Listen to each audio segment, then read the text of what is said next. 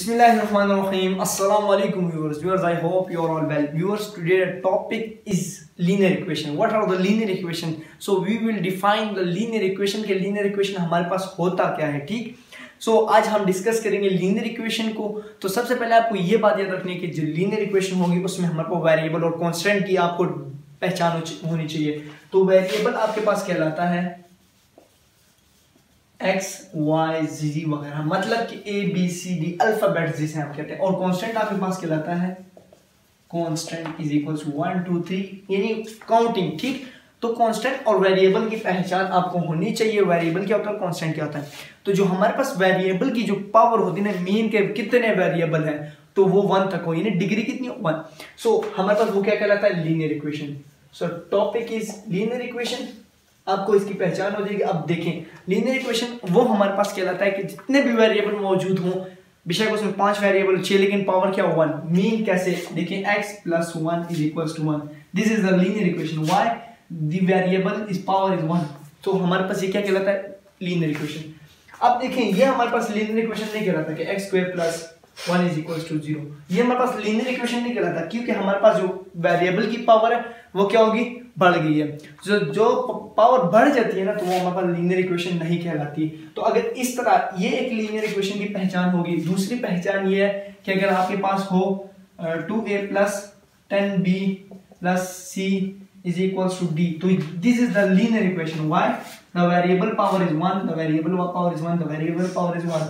so आपके पास variable का power 1 हो ना, तो वो आपके पास लीनियर इक्वेशन ऑटोमेटिकली कहलाती है. सो आज की वीडियो में हम लीनियर इक्वेशन को सॉल्व करना भी देखेंगे, कैसे हम इसको सॉल्व करेंगे.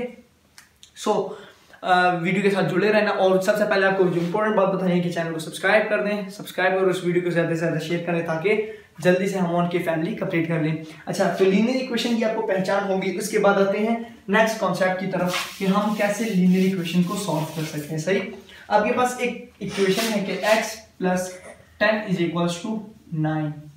सो वो कह रहे हैं हमें इसमें से वेरिएबल का आंसर निकाल के दो. हाँ, अक्सर जो इक्वेशंस आती है ना, कहते हैं कि हमें वेरिएबल में से क्या करके दो, वेरिएबल का आंसर निकाल के दो. तो सबसे पहले आपके पास कॉन्सेप्ट ये है, जो लेफ्ट हैंड साइड पे हमारे पास या राइट हैंड साइड पे वेरिएबल मौजूद होता है उसको हमेशा अकेला करना, क्योंकि हमें एक चीज की वैल्यू यहाँ पे वो आपको क्वेश्चन में बोलेंगे find the value of x. सो हमने x को अलग कर दिया, 10 यहाँ पे प्लस और दूसरी साइड आके माइनस हो जाएगा. So the x = 9 - 10 = -1.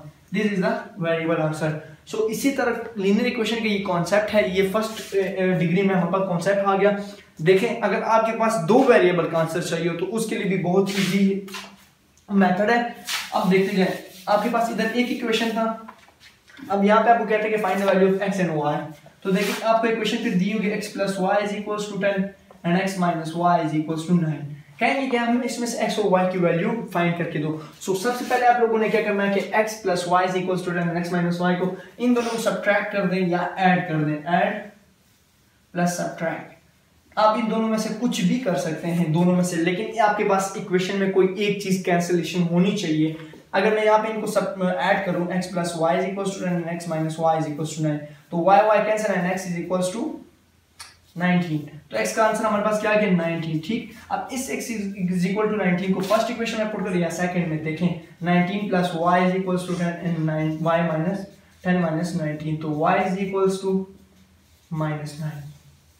So this is the y and x answer. हमने 2 वेरिएबल को सॉल्व करना सीख लिया. या तो हमारे पास 2 वेरिएबल्स के क्वेश्चन आंसर निकालने का तरीका. सो आई होप आप लोग को लीनियर इक्वेशन की जो डेफिनेशन है, जो लीनियर इक्वेशन से रिलेटेड जो भी कंफ्यूजन थी, आई होप इस वीडियो में आप लोग से इससे दूर हो गई होगी. So this video is basically related to linear equation. I hope आप लोगों को वीडियो अच्छी लगी होगी. इसी तरह की वीडियो फ्यूचर में आती रहेंगी, मेन कॉन्सेप्ट जो मैथमेटिक्स में होंगे, ताकि मैथ बहुत ही ईजी है. तो इसीलिए मेरे चैनल से जुड़े रहिएगा और नोटिफिकेशन लाजमी ऑन रखिए ताकि जो भी न्यू वीडियो होती है तो आप उससे बाखबर रहें. नेक्स्ट वीडियो के लिए मुझे दीजिए, अपना ख्याल रखिएगा. अल्लाह हाफिज़.